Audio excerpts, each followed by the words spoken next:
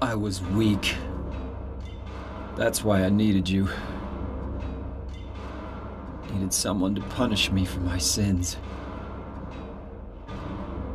But that's all over now. I know the truth.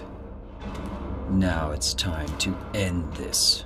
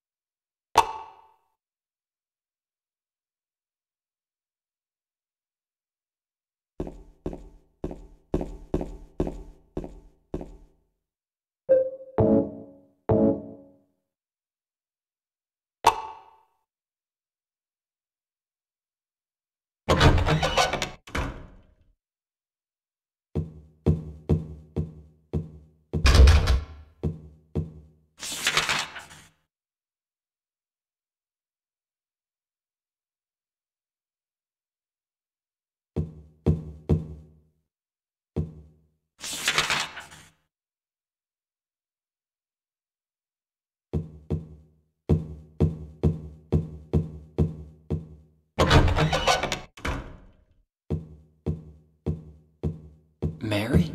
What do you want, James? I brought you some flowers. Flowers? I don't want any damn flowers. Just go home already. Mary, what are you saying? Look, I'm disgusting. I don't deserve flowers. Between the disease and the drugs, I look like a monster. Well, what are you looking at? Get the hell out of here! Leave me alone already! I'm no use to anyone. I'll be dead soon anyway. Maybe today, maybe tomorrow. It'd be easier if they'd just kill me. But I guess the hospital is making a nice profit off me. They want to keep me alive. Are you still here? I told you to go. Are you deaf? Don't come back.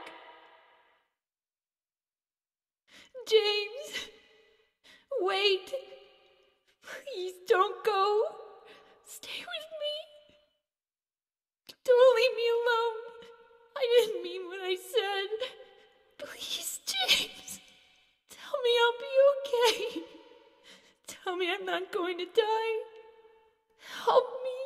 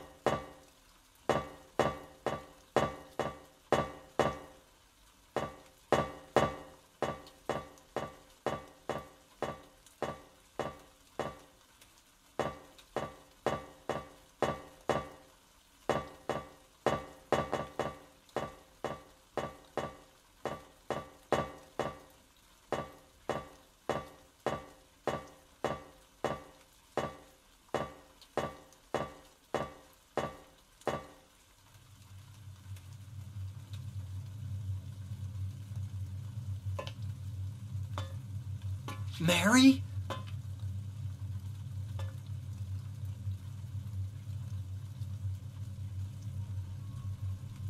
When will you ever stop making that mistake? Mary is dead. You killed her. Maria? It's you. But I don't need you anymore. What? You must be joking. But I can be yours. I'll be here for you forever. And I'll never yell at you or make you feel bad. That's what you wanted. I'm different than Mary. How can you throw me away? I understand now. It's time to end this nightmare. No, I won't let you. You deserve to die too, James.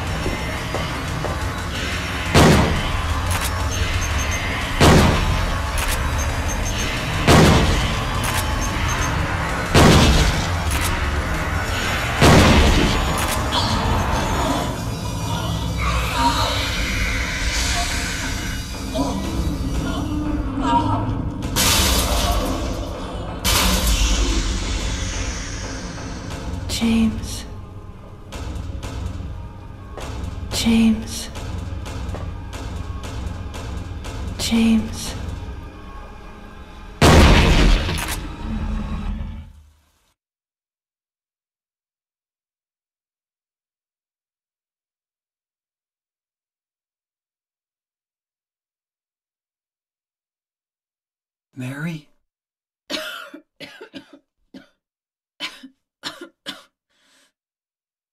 James. Forgive me.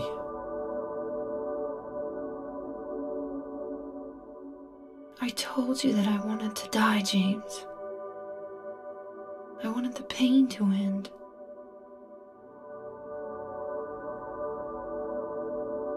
That's why I did it, honey. I just couldn't watch you suffer. No. That's not true. You also said you didn't want to die. The truth is, I hated you. I wanted you out of the way. I wanted my life back. James, if that were true, then why do you look so sad?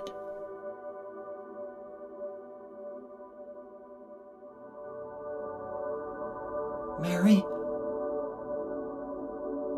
James. Please. Please do something for me.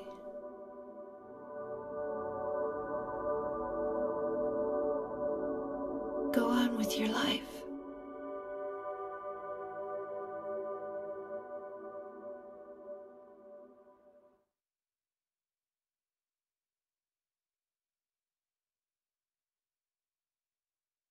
In my restless dreams, I see that town. Silent Hill. You promised you'd take me there again someday, but you never did. Well, I'm alone there now, in our special place, waiting for you. Waiting for you to come to see me. But you never do. And so I wait, wrapped in my cocoon of pain and loneliness. I know I've done a terrible thing to you. Something you'll never forgive me for. I wish I could change that. But I can't. I feel so pathetic and ugly laying here, waiting for you. Every day I stare up at the cracks in the ceiling, and all I can think about is how unfair it all is. The doctor came today. He told me I could go home for a short stay. It's not that I'm getting better. It's just that this may be my last chance. I think you know what I mean. Even so, I'm glad to be coming home. I've missed you terribly. But I'm afraid, James. I'm afraid you don't really want me to come home. Whenever you come see me, I can tell how hard it is on you. I don't know if you hate me or pity me, or maybe I just disgust you. I'm sorry about that. When I first learned that I was going to die, I just didn't want to accept it. I was so angry all the time, and I struck out at everyone I loved most. Especially you, James.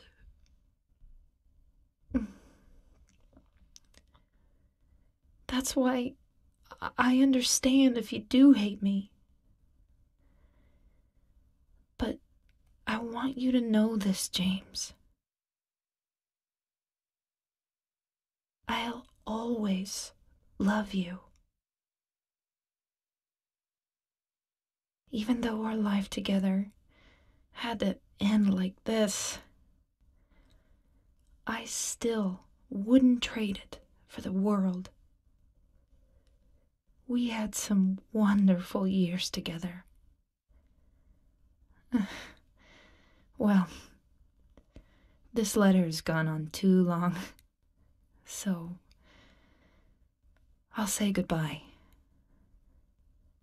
I told the nurse to give this to you after I'm gone. That means that as you read this, I'm already dead. I can't tell you to remember me, but I can't bear for you to forget me.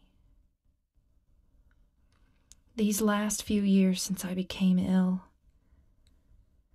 I am so sorry for what I did to you, did to us. You've given me so much, and I haven't been able to return a single thing. That's why I want you to live for yourself now. Do what's best for you, James. James,